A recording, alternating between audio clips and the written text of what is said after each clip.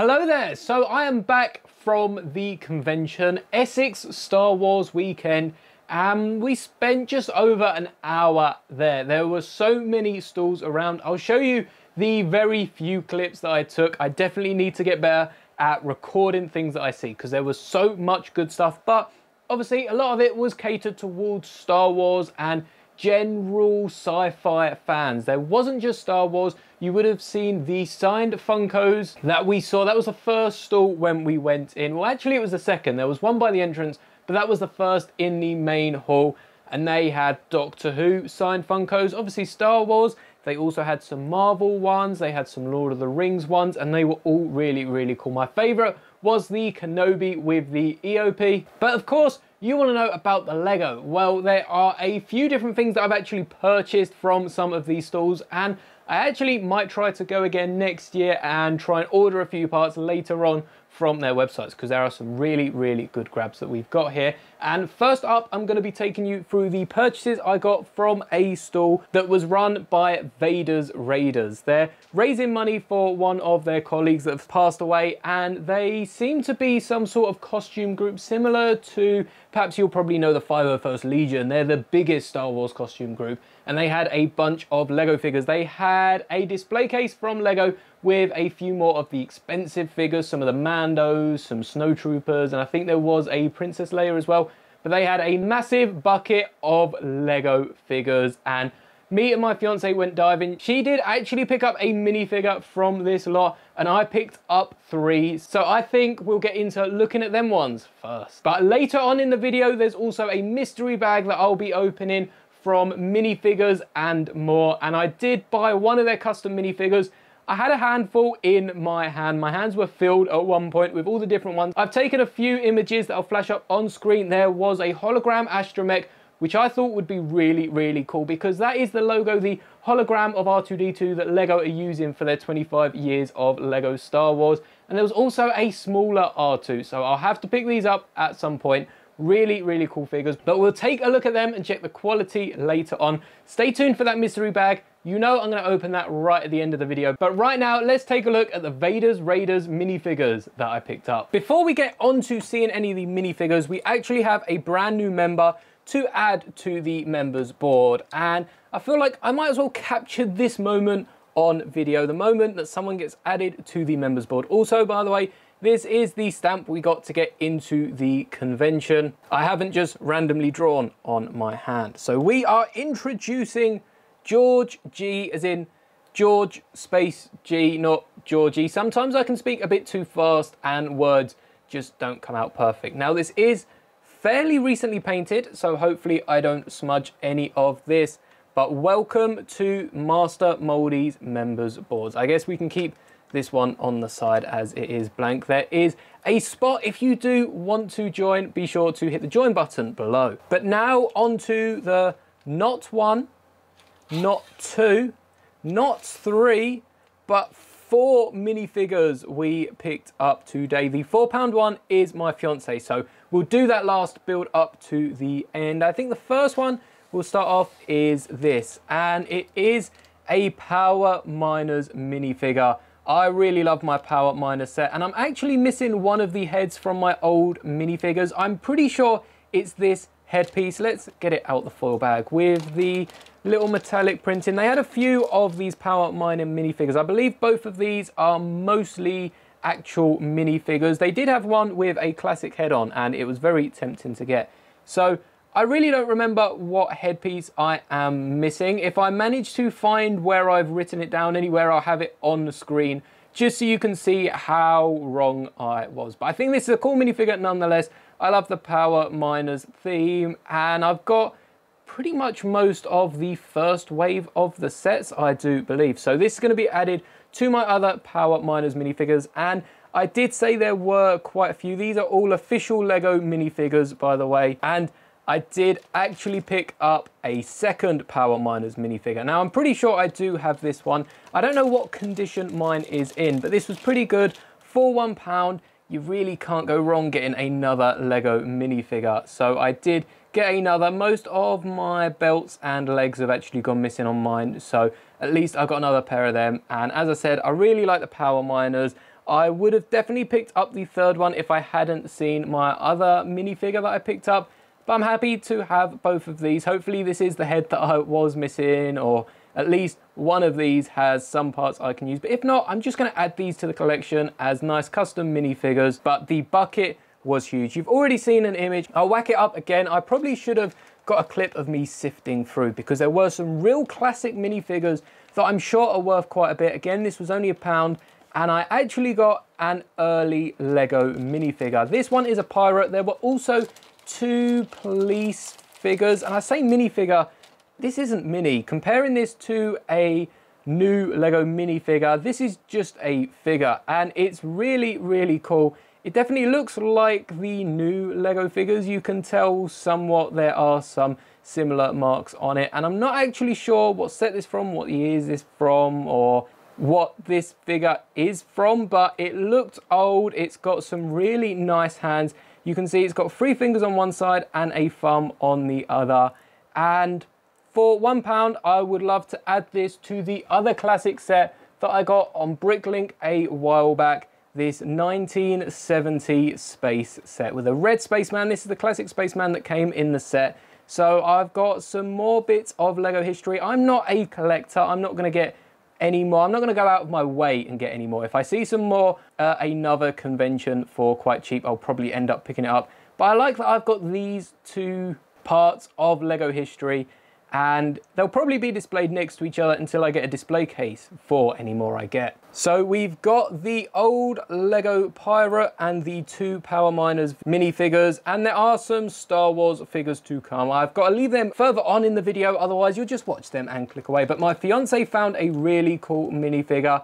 You can see him peeking out over the top, and that is the Quidditch Draco Malfoy. They also had the older Harry Potter Quidditch one with the yellow face, but we went for Draco. He looks really, really cool, and let's get him out of the bag so we can see that torso properly. As you can see, funnily enough, my camera hasn't had any focusing problems yet. That is a first. Let's not try, and I literally was just saying how good it was and it went out of focus. Anyway, the torso is really, really cool. If we take a look on the back, there's no back printing, which this is quite an old minifigure, so that is fair enough. But this is a fine addition to my partner's Harry Potter collection. And if you've seen any of our collection videos, you'll know she has a load of minifigures, almost enough to rival my Star Wars ones. Well, not quite, but perhaps in terms of named minifigures, perhaps. And I've also got a few more Ziploc bags now for storing my Legos, so that was actually really handy.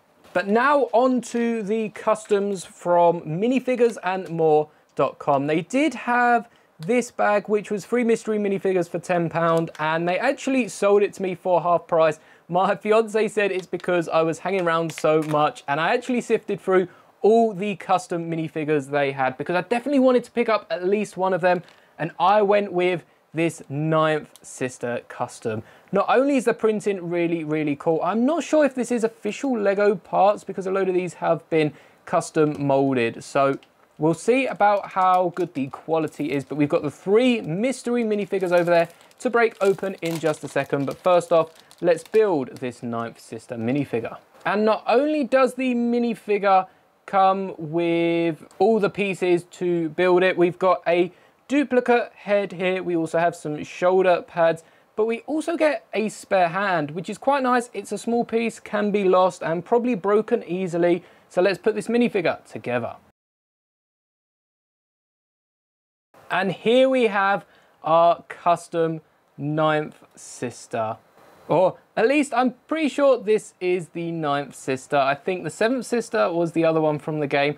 And I'd love to get a custom of that. They also had a Purge Trooper, which I was so tempted to pick up. But the detailing on this minifigure is amazing. You can see on the side, we've got the Imperial insignia on both sides of the shoulders. And this is on an extra piece that beefs up the minifigure and makes them look really, really cool. We've also got a little bit of arm printing for the cuffs of her sleeve, and the printing looks really, really cool. If you can see on the toes there, they do actually have separate coloured toes, which lines up to the character from the game. And if you have played Jedi Fallen Order, this is a great minifigure to get because we're getting Cal as a bonus figure. We got BD in the buildable droid. We're not going to get any other figures from Fallen Order unless they perhaps put the Purge Trooper in a battle pack, which I would still love to see. But this is going to go great with my Cal Kestis.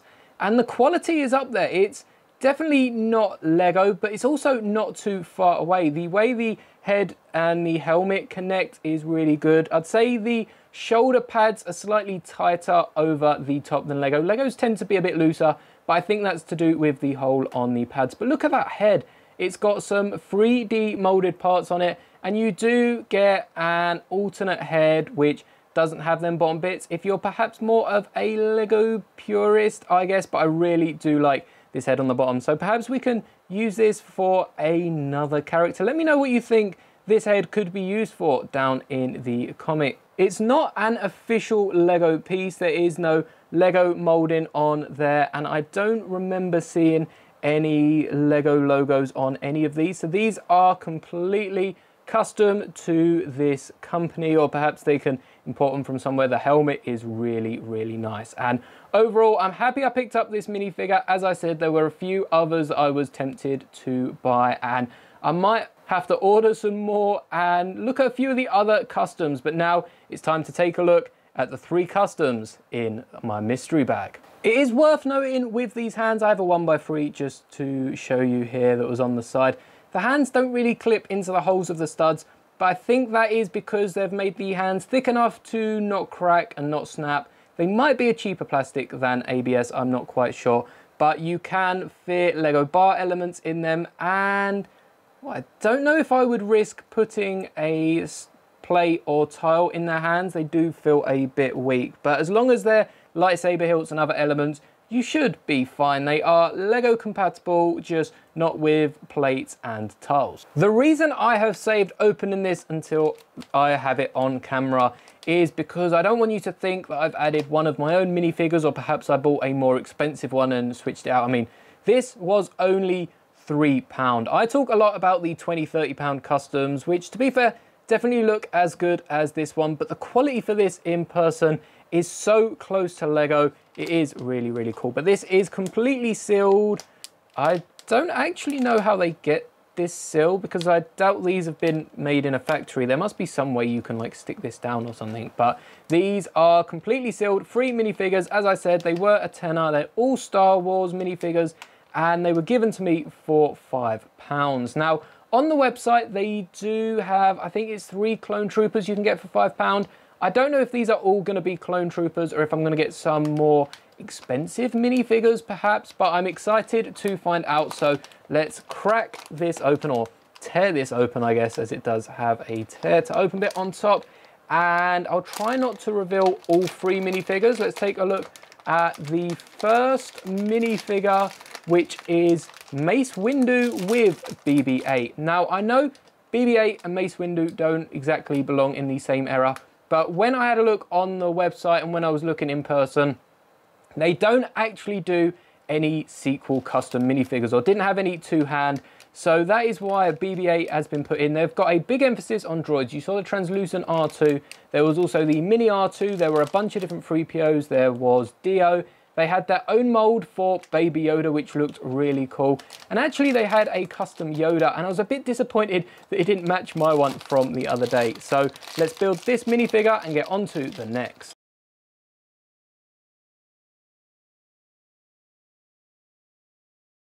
And like with the 9th sister, you can see actually I dropped the hand when I first tried to put it in. The hands were a bit harder to put in. I think one of them was, I think the right hand was too thin for the left arm, and this one was too thick. So perhaps that's why they have included a bonus hand. There might be a little inconsistency with the hand molding, but you get enough hands to fit in the figure, and then you still get the 1 extra in case there is a problem.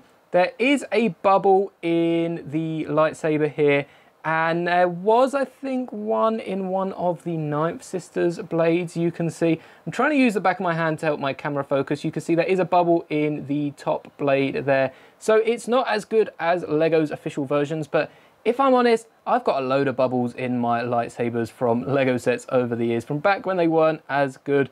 BB-8 is a solid droid. I think it's quite close to Legos in terms of printing. Again, the quality isn't quite up to the standard. We're comparing a custom that cost a couple of quid with a BB-8. Well, BB-8's a side character in this, so these would probably only cost a couple of quid between them, but you do get the line through BB-8.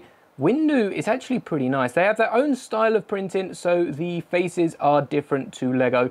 It reminds me of a cross between the Clone Wars face and the Lego face we see now. So I actually quite like it. And we do have arm printing on Mace Windu. A bit more detail than Lego had with the crumpling of the sleeves, which you'll see on most of my Firestar arms. But what about for figure 2? Also, Windu came with a base plate, which hopefully I do see for the rest of these. And I have to steal one perhaps for the 9th sister. But figure number 2. We have, oh, this is Lando Calrissian from the sequels. I was saying about buying the Rise of Skywalker Falcon, but I'd only want it for Lando and for the alien that Mark Hamill plays. I keep forgetting his name and I honestly really cannot remember it. So let's take a look at Lando. We once again get another base plate and I'll take a look at the figure once I've built him. So taking a look at Lando Calrissian, you can see, perhaps I should have moved my light over to here so you can see the minifigures a bit better. Perhaps that would create a bit more light. You can see that he is a bit more detailed than the Lego version. He's got, again, some more arm detailing, and I really like the printing. They've included toe printing for minifigures that I'm pretty sure Lego just give a, well, in this case, they just give plain black legs. And I really like the belt piece as well that has been printed. Is that, I think that is just been, that's been printed 360. Take a look at that. So you can see it going just over the top of the leg there. And then that's also got the same belt design on the back. So that is really, really neat. They don't go over the top like a few other Star Wars Lego customs. I really like the faces on these. And we also get a pistol, which actually looks quite similar to my Firestar's Toys pistol. And once again, we also get that bonus hand, which again, I had struggled putting in, so perhaps there's an issue with every third hand. It's nice that they include the extra one. So I've got a very similar pistol here that I have used for my Han from Mos Eisley. And you can see that they're almost identical. You can tell one has a bit sharper edges, I think, and maybe a bit more detail on the Firestar one, which it did cost me a bit more. But honestly, both of these look really, really cool, and I'm very happy that I finally got a sequel trilogy Lando figure. Now, on to the last minifigure. It could be best till last. I haven't checked which minifigure I've got yet, and I have got, this is Boba Fett. This does look really, really awesome. So I've checked this out online, and this is the most unique minifigure that they sell. So I'm gonna crack this open and then we can take a look, as long as I don't rip the cape or anything first.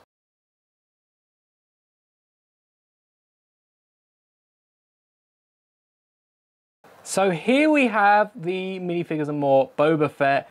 This does look really, really cool. I can't say I'm disappointed that I didn't get any clones because the figures I got have been really, really neat. Now this Boba Fett is full of different accessories. I mean, to start off, we've got the viewfinder on the top, which much like most of the clones ones, does rotate, and I'll probably actually be stealing this for a few different photos and mocks that I make. You've also got this on the other side, not quite sure what it is, but it's a very, very nice little accessory for the helmet. The helmet itself does actually have a hole in the middle. Now, if I can take the helmet off without pulling the head with it, which is a problem I have with Lego minifigures, let alone custom. So I don't know if I'm actually gonna be able to do this. Maybe I have to take that off and record a video later. You'll be able to see that the helmet does actually have a hole on the front. The T that you can see through to the black head is similar to the old Boba Fett Lego minifigure, just a bit scaled more towards Boba Fett.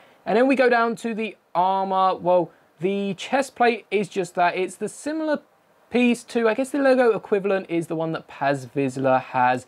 And there's Saw Gerrera. Saw Gerrera is the other character I'm thinking of, with the 2 studs on the back, and that is for the Boba Fett jetpack, which looks really cool. No split firing missiles or anything on this one, but it is really cool nonetheless. And that clips right on to the backpack. And then we've got the printed arms, which are slightly different on either side, representing the different sides of his armor. Of course, we don't have the yellow printed arms on the top. It's just sort of the under armor, the grey suit that he has. So this is Return of the Jedi Boba Fett. Some cool printed legs. We have a brown belt that is another accessory, and then Boba's blaster, which again, another really cool design. And I'm actually taking to this a lot better than the Firestar. Firestar feel like they've over-engineered theirs for action figures, whereas this fits with some of the other Lego blasters we got. Perhaps a bit more detailed on the back and less simplistic looking, but I really like this minifigure. And if you were wondering what Boba Fett looked like without his armor, then you're welcome. So it seems that once you've got a helmet and head connected, it's very, very hard to take it off. We didn't have any problems with the 9th sister down here, but Boba's really not coming out of his helmet, coming out of his shell, so to speak. So I'll try to attach an image online of the gap in the visor if I can find any pictures. So overall, I think it was a very successful haul. Of course, the fort on the left, purchased from Minifigures and More, and Vader's Raiders, responsible for the fort on the right. So shout out to both of them, as well as the stall that had all the autographed Funkos that I showed you earlier, because I had a few conversations with the people running the stall and they were all very, very lovely. So I'd love to get some more minifigures from Minifigures and More at some point in the future.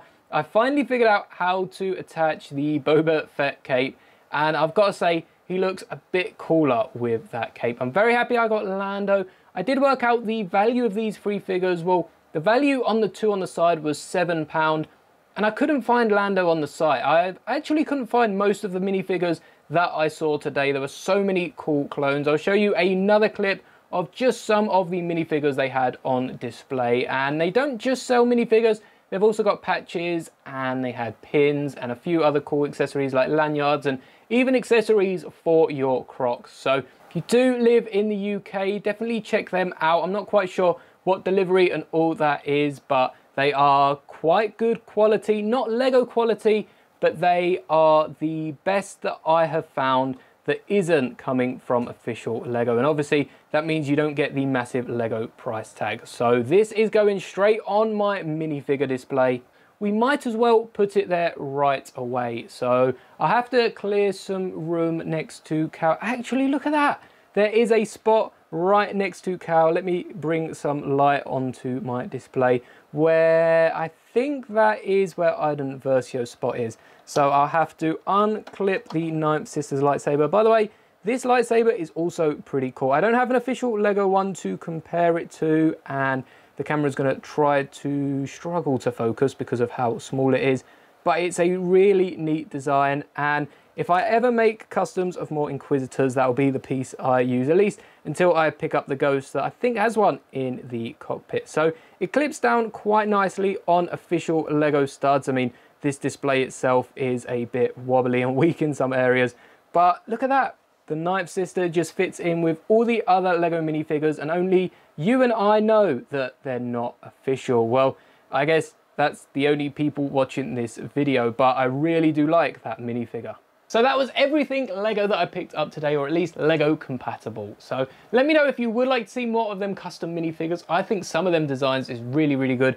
And because they are so cheap, it means I could just collect a lot more than actual Lego minifigures. And I was so tempted with some of the Funkos and other things I saw about, but I managed to, well, show some restraint because I still ended up getting myself 8 minifigures. I'm very happy to have the 9th sister become a part of my minifigure display. It's a minifigure that we really needed from Lego, and it's a shame we're not going to be getting any of the others from the Jedi game franchise. I'd love for at least someone in a set. It just feels like they're recognized a bit more. Speaking of, there were a few celebrities at this event. I didn't get any photos or autographs with them. In fact, I didn't take photos of any of the people dressed up in costumes, and there were loads. There was someone dressed up as George Lucas with a Jar Jar is Life poster, and that was hilarious. I think you got a glimpse of Boba and a Bespin Luke with Yoda on his back at the start of the video.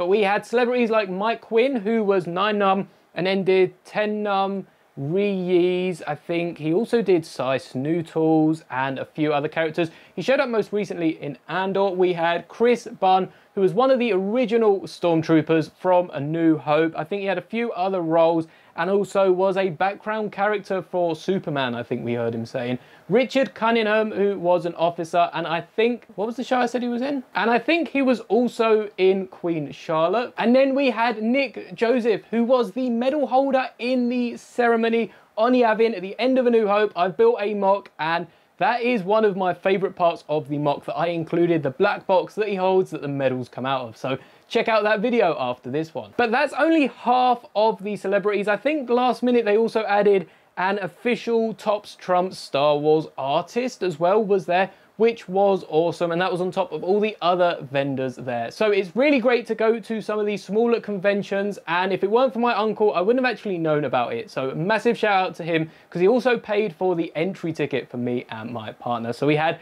a lot of fun, and even though we were there for just a little over an hour, we saw so much. There was so much cool art and some other really cool customs that I might be picking up later on this channel. So before you go, don't forget to drop a like and subscribe so you don't miss out on more Star Wars customs, some mocks. There were some really cool Ahsoka figures, but hopefully we get... I don't know why my camera just passed out. We are getting to the end of the video, no need to rush me, but hopefully we get some more Ahsoka Lego customs released soon, because we still don't know what set that Ezra's coming in, and they're supposedly meant to be dropping a set on June 1st, so keep an eye out for a bonus video if any more sets do drop, because of course I'm recording my video a day early for the releases, so I'm not able to add it to that. And thank you so much for making it to the end of the video. May the bricks be with you always.